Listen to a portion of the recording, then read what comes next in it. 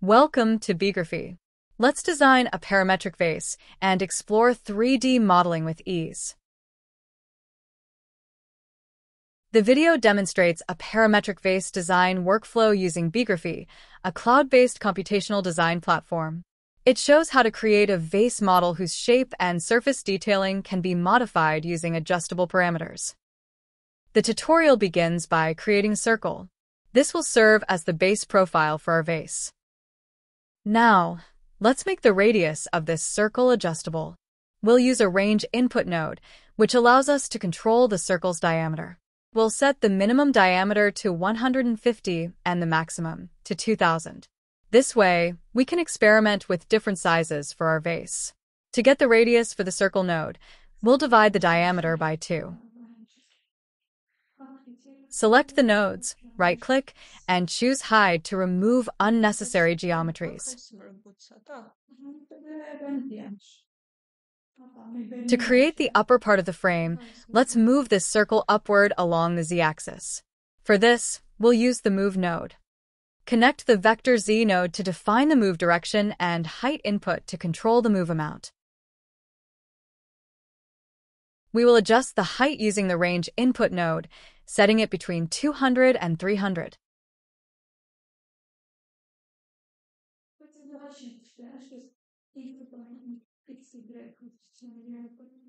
We divide the height by 3 to determine the size of each circle's height.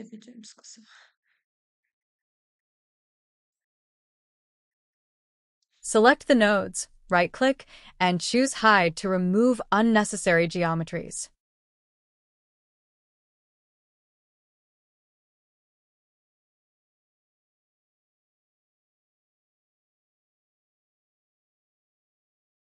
We move the shifted circle by the same amount. Select the nodes, right-click, and choose Hide to remove unnecessary geometries.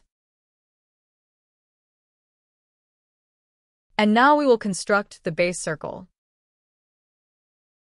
whose radius will be equal to half the radius of the initial circle. Select the nodes, right-click, and choose Hide to remove unnecessary geometries.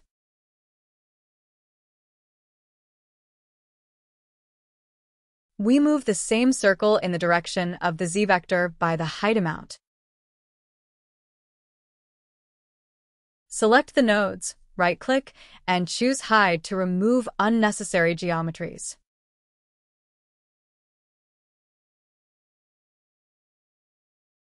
To turn the following circles into a surface, we will use the Loft Surface node.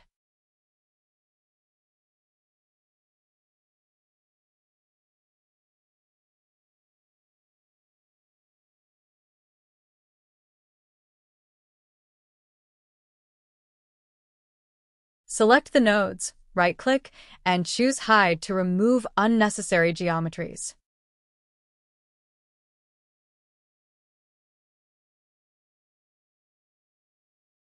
Since the base of the vase needs to be closed, we will turn the bottom circle into a surface using the Curve to Surface node.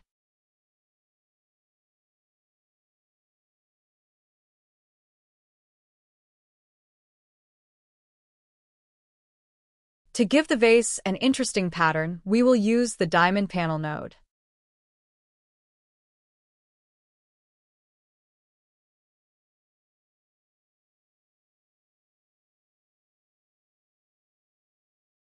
The pattern's density is controlled by CountX and CountY parameters. We will set the minimum of CountX to 10, the maximum to 25, and the step to 1.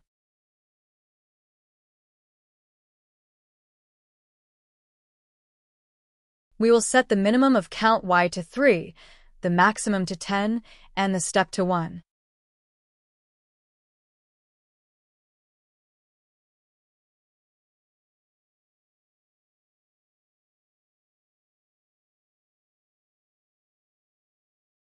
To give thickness to the curves of the pattern, we use the Pipe node.